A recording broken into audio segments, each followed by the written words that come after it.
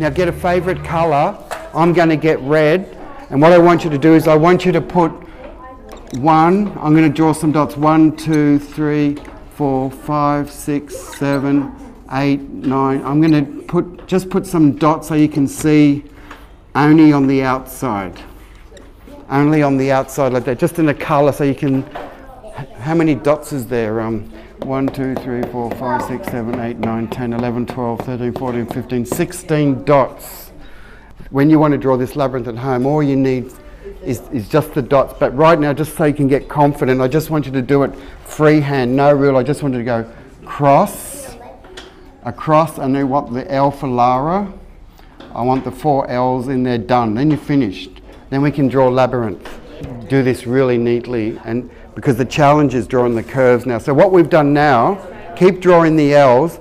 So we have to start off with straight lines, because all we're going to do now for 20 minutes is nice curved lines. We're going to do beautiful rainbow curves, but for some reason we need the male geometry. This is very male, masculine, straight lines, and we're going to do nothing but beautiful curved female lines now.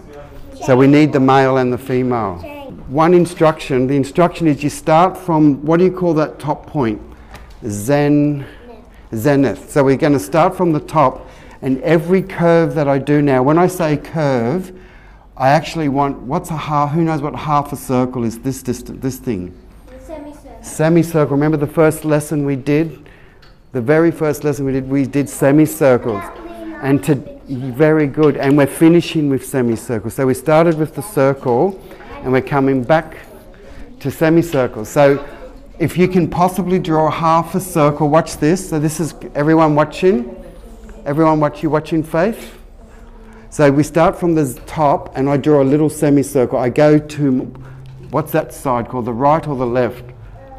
So the rule is I start from the top and I go to the right. I did it, oops, that was a bit tall. That was a silly one. So we start from the top, and all I do is a semicircle. There's one circle. Now I have to get to this dot here, but the rule is I go back to my left here. I go back to my left, but I've got to go to the right. I go back to the left, and it's like a rainbow. I'm going to draw a rainbow that goes around it, but look at this, I've got to come into the cross. So who's going to, let me see, who hasn't done something for a while? Who would like, you look very interesting. Come through. Now, we're going to repeat the instructions, and you're going to get turns to do it on the board. So you start, you keep going back to the last bit of the cross, and you go, but I don't want you to go way up there. You have to keep this distance the same. So just go around and come back into there, and we keep going from the left, and we arc to the right from the left.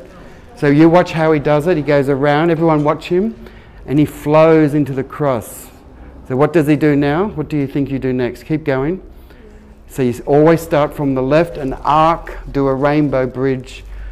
Look how perfect, nice curves, and he's flowing into the L. Oh, now watch what happens, because this is the critical bit. Keep doing it. Watch what he's doing. This is the critical bit. He's got 2 more lines. It's looking a bit like a brain. Lollipop.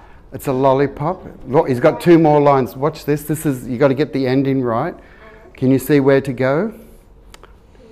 This is where you got to use a bit of your brain. Like, okay, I've got a dot and a line. I'm going to start from the dot and do your full swing, beautiful rainbow. It's like Tai Chi. You don't stop, keep going. Really beautiful curve. He's doing a dance. And where does it flow into? Up, up, up, up, up, up, up, up. And just rub that out a little bit and make it a beautiful curve. So as you flow into the cross, it has to curve in.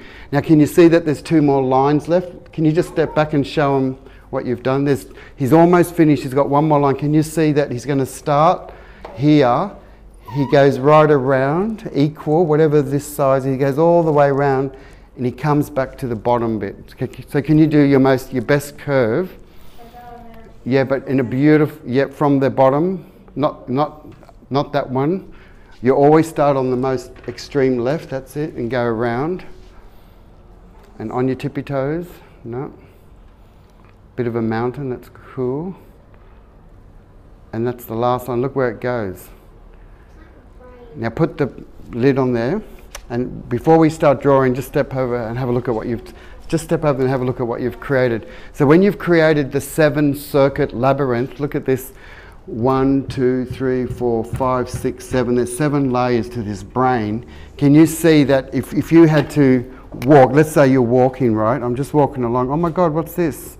There's something, there's a doorway. There's only one opening. Can you see that you're walking along here, and can you see that at one, oh my God, there's something there, and you're going to start, not now, but maybe in another colour, you're going to follow the labyrinth, and you don't know where you're going to end up. And when you get to a point where you don't know where, you get to a wall and you can't go anywhere, you're going to sit down and just meditate or have an apple or do a dance or sing a song. But there's one spot I want you to put a little star or a little flower to say, I'm sitting down for, it's been a long walk, and you're going to go all this crazy thing, and you're going to mark a spot. I won't tell you where the spot is, because that's what the lesson is. You're going to end up somewhere, and it's a very sweet spot. We call it sacred, but I'm going to call it a sweet spot, where you're just going to sit and meditate and do something. So who would like to come up and do one on the board before we do it on the sheet?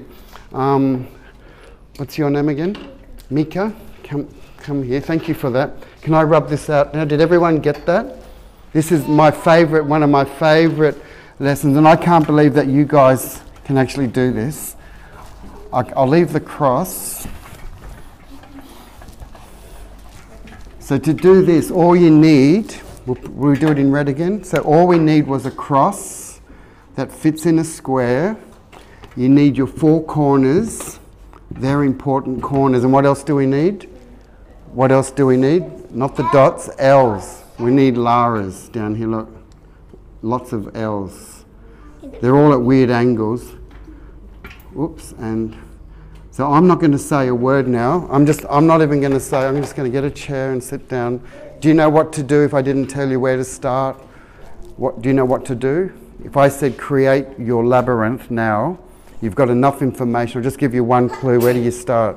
Okay, just watch her so you know what to do, because you only get one chance on your worksheet. That's it. I'll sit here then. She's good, isn't she? Oh, she's awesome. Oh, look, beautiful curves. So your challenge is, how beautiful can you make your curves? Oh my God, that's perfect.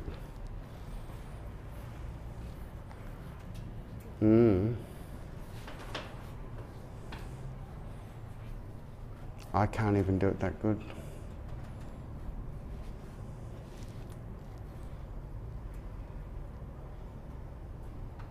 It's unbelievable. How does she do that? She's a ninja. Beautiful, very good, very good. Okay. So does everyone feel confident? We turn to the last page. So we turn to the actual worksheet and into it with dots. Oh, you did it.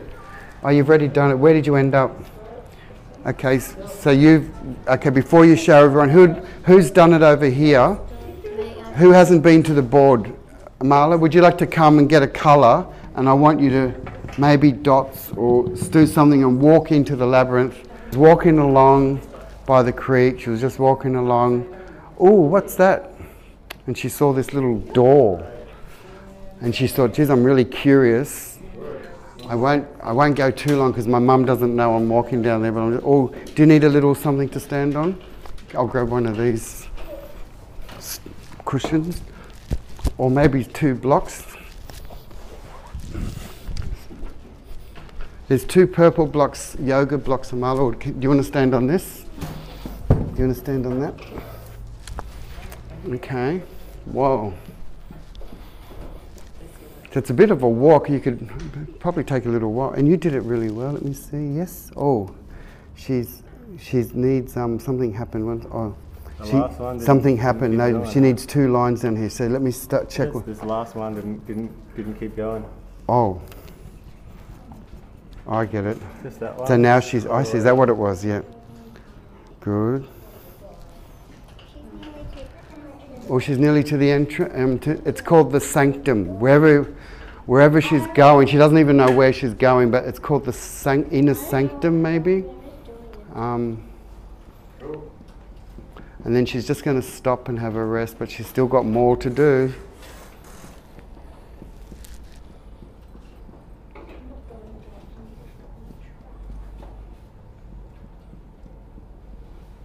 And you can draw this in your backyard. If you had lots of stones, if you had lots and lots of pebbles or stones, you could, oh, draw a nice big something there. That's it, big one. Beautiful. Okay. And obviously, when you get up and walk out again, you're going to retrace. The thing about the labyrinth is that it forces you to get back out to where you started from. You have to retrace the steps that brought you in there. It's like you have to rethink or go an octave higher. Beautiful. So this is very rich and symbolic. It has a lot of meaning. And people have drawn these labyrinths for thousands of years. For parents, if you go on the internet and just Google labyrinth, you're going to see the most incredible designs. It's a mathematical, geometrical gem, and it's beautiful. And yes, and you all ended up in the middle there, right? Very good. And have it just sit there for a little while, because you've got to get out of there. You've got to get out of it now. You just got into it, but how are you going to get out? But there's no room to get out with the night. You can just sleep there. You can just camp there for the night. No, we can trace backwards with the line. That's right.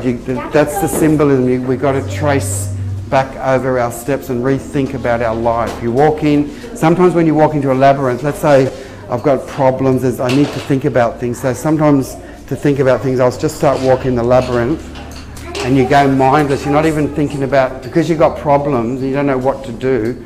You walk into the labyrinth with no mind, right? You have no mind. And then when you get to the middle, you can see that there is no problem. And you healed it, you worked it out. It looks like the brain, and the brain represents all our thinking and stuff. But then when we walk into the middle, it's about connecting with your heart. So this is very rich in symbolism. I didn't even know it meant that. It's the heart, the brain and the heart connection.